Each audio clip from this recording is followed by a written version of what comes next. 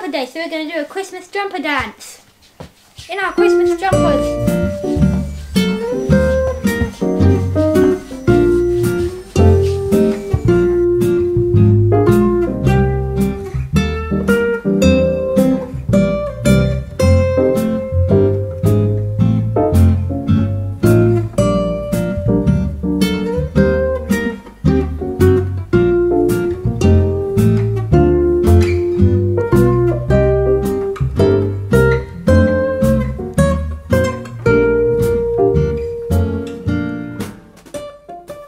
Good morning. It's been a few days since we've had a tea brewing chat, hasn't it?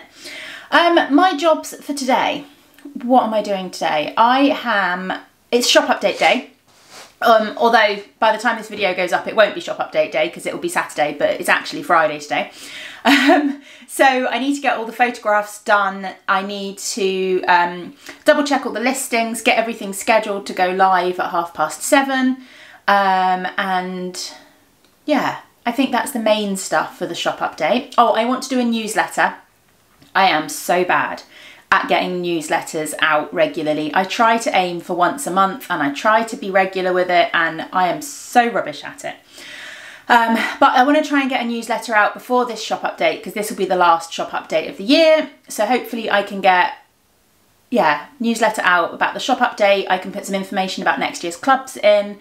I can put some information about my end of year sale in, and all of that kind of thing. That's kind of the plan. So I need to sit down and do that at some point. I'm also hoping to dye all of the Beatrix Potter clubs today, the December club today. So I've got yarn in to soak. So hopefully I'll be able to get that done. I don't think I'll get the contrast minis done today because I haven't quite decided what colour they're going to be. I need to skein up the test run I did the other day and try it out with a few minis to make a decision. But that's not too bad. Yeah, so I need to get on with it. I'm glad it's the weekend tomorrow. I'm ready for a weekend. I'm just feeling that lack of motivation this week. I'm ready to just kind of chill out and not have to think about work for a few days. That would be good. I've no idea what we're doing this weekend. I think Arthur's got a birthday party to go to at some point. Saturday or Sunday. It's on the fridge. Sunday. He's got a birthday party to go to on Sunday. So hopefully we can get out for a walk. The weather is meant to be nice, although it's going to be cold, it is meant to be nice over the weekend. So hopefully we can convince the kids to go out for a walk somewhere, because that would be nice.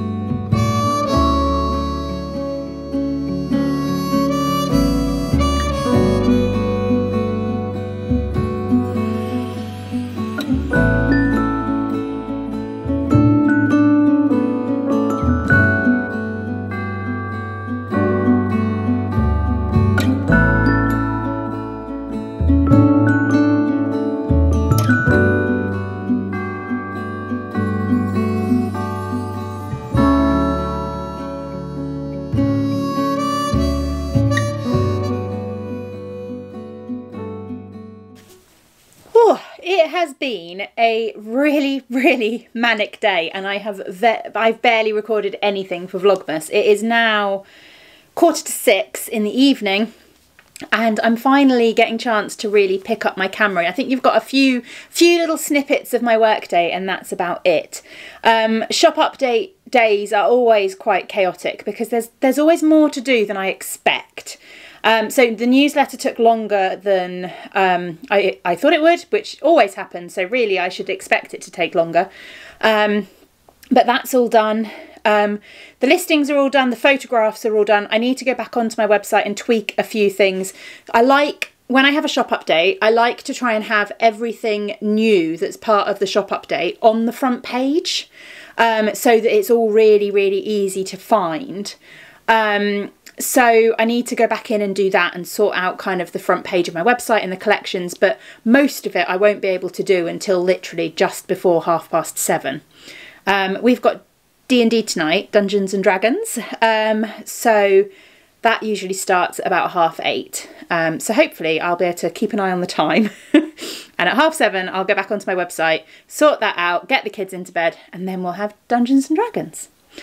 But what I thought I would do, seeing as I've not shared much else today, is do a sock drawer tour and show you my hand knit socks. So I am up in my bedroom. Excuse the mess there. They are the Christmas boxes, which need to go back up in the attic this weekend. And the clothes on top of the Christmas boxes are clothes that need to hang up. They're clean laundry that need to hang up in the wardrobe, but I can't get into the wardrobe because the Christmas boxes are still there. But they're going back up in the attic this weekend, so it's fine. I can put up with it for a day. So this is my new unit. It's just a Kallax. But I needed somewhere new to store socks because our chest of drawers is not very big, and we were fighting for space in it, and I just wanted something quick and easy as a replacement to kind of store socks in. So I picked up a Kallax unit, just a little 2x2, and we got the drawer attachments for it. So these two bottom drawers have got socks in, this one's got tights in, this one's got bras in, one of these has got other knitwear in, and one of them's just got random bits and pieces in. But I thought I'd do a sock tour drawer. So here we go. These drawers actually work really nicely for socks. So I've got 2 rows of full length socks, and then this is a row of shorties, and slightly less in here. So I've got 1 whole row of full length socks, and then this is a few shorties, and then these ones are older socks that are just kind of bed socky kind of ones that I don't quite know what to do with really. Somewhere I also have a box which has older socks that I don't really wear anymore that I've not quite worked out what to do with. Shall we see if I can remember all the colourways? Lighting's not brilliant in here, but we shall see. So we have got Fruitful Fusion. I've got a birthday kind of kit from Fruitful Fusion. Then this one is some Down Sheepy Lane. It was a Halloween colourway. Again, this was another Down Sheepy Lane Christmas self-striping. That is an old Giddy Yarns colourway. I always quite liked these ones that kind of micro-striped. These ones are Kelly at Lay Family Yarn did a Lay Family Yarn and Friends box for a while, and it was minis. So these ones I think were minis from Kelly, and I can't remember who the collaborator for this one was. It might have been Nora George. Then we've got, this is a Lay Family Yarn Crocus colourway. That one is Giddy Yarn's Daisy Fairy. And then those ones, oh, these are ancient socks. This is the Love Along pattern. And the yarn was from Peggy May Yarns. Very, very ancient socks, those ones. I'm going to have to put them back in properly later. Then we've got, these are my Christmas. So this was the history advent I did, Christmas a History advent calendar. So this is my yarn. I made a pair of socks out of that advent calendar. Then we've got some Golding yarns. We've got some Desert Vista Dye Works yarns that was very kindly gifted to me. This was a collaboration between Debbie of Down Sheepy Lane and Vicky of West Green Loft Yarns. They did a Pride and Prejudice and Zombies Halloween collaboration. Then we've got... oh no, I got it the first one wrong. This is the Fruitful Fusion colourway. This was a Down Sheepy Lane Christmas colourway. I got them wrong. Then we've got... this is a... oh, I'm not 100% sure. I can't remember the yarn for this one. It's either Down Sheepy Lane or Lay Family Yarn, but I can't remember. That's one of my Halloween colourways ages ago, Undead. Zombie themed colourway. That one is oh gosh, I can't remember the colourway for that one. They are a very old pair of socks. The pattern is one of the Mina Phillips Knitting Expat New York collection sock patterns, but I can't remember the yarn. And then we've got my yarn, some scrappy yarn I got in a swap, and that one is, I think, a West Green Lofts yarn. And what else have we got in here? These ones, I love these socks. So this was a Christmas colourway from Erin, Henny Penny Makes, and I knit the picnic blanket socks, which I didn't think, when I knit them, I didn't think I would like them as much as I do, but I really like wearing them. I definitely want to knit more pairs of this pattern. It's a Helen Stewart pattern. Then we have, that is a Debbie Down Sheepy Lane Christmas colourway. That one is a, oh, what was the yarn? What was the yarn for this one?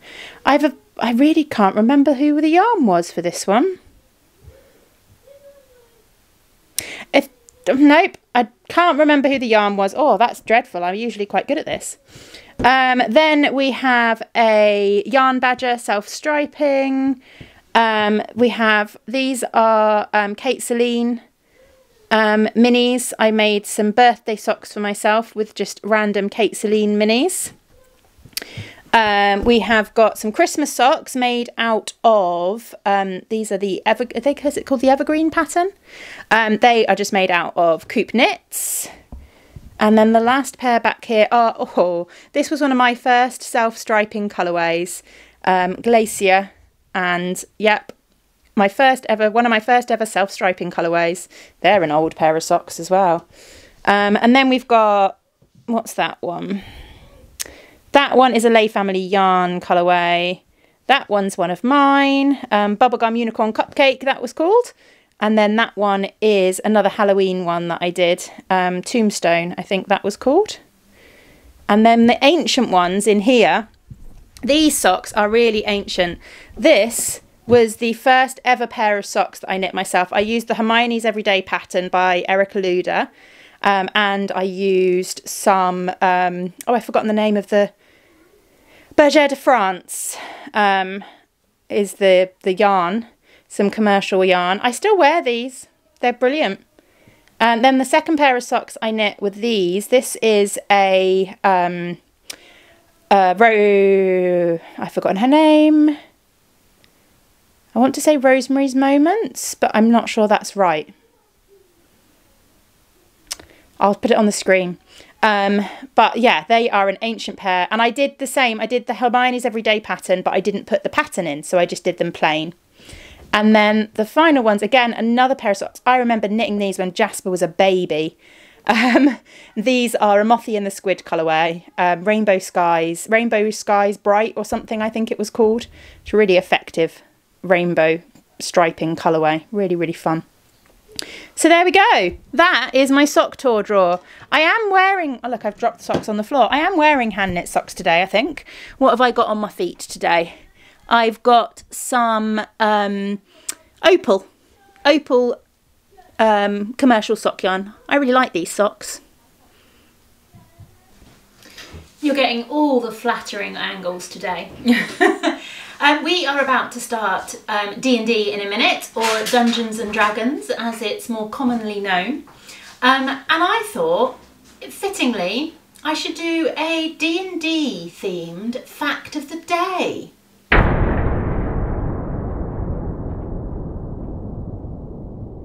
This isn't going to be one that is particularly unknown by any means, but it's always interesting. If you don't know much about Dungeons and Dragons and you're relatively new to it and you've not heard a lot about it over the years, then it's quite interesting because D&D really got caught up in the kind of whole satanic panic in the 1980s, which kind of started with the likes of kind of serial killers and stuff. It was very much in America and a little bit in the UK.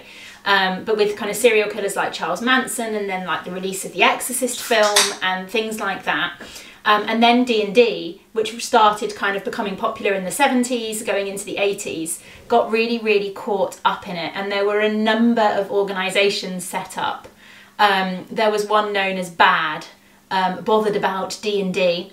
set up by parents who were worried that their children were basically summoning demons in their basements when they were playing this roleplay game, which obviously has a lot more to do with good triumphing over evil than anything to do with summoning demons and things like that. But yeah, it got very nearly banned. A lot of parents didn't like their kids playing it and thought that their kids were it was causing all kinds of trouble and things like that, which when we look at it nowadays, how popular it still is now, and how it's a massive, it's a fantastic thing to do with like creative writing and creativity and even like maths and stuff. It's such a brilliant thing for kids to play as well as adults.